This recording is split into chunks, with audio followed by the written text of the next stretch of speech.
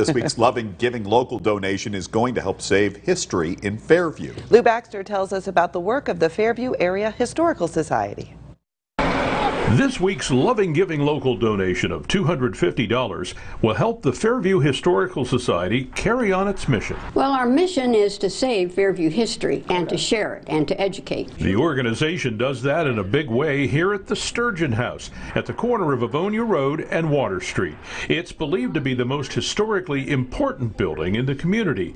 Built in 1838 by Samuel Sturgeon, the federal salt box style structure served as a home to Sturgeon family members until 1899. For the next 80 years, it was a rental until purchased by the Historical Society in 1979. It now houses various exhibits and historical archives. We purchased it directly from a Sturgeon descendant. Wow. And some of the pieces that were in the house when that family moved out in 1899 are now in our parlor. Because there were so many Sturgeons living in the region back in the 1800s, Fairview was originally called Sturgeonville. History is important, and for us to be a part of the Fairview history is what Loving Giving Local is all about, giving back to the community. To tour the 184-year-old Sturgeon House or to know more about Fairview history, log on to our website, YourErie.com.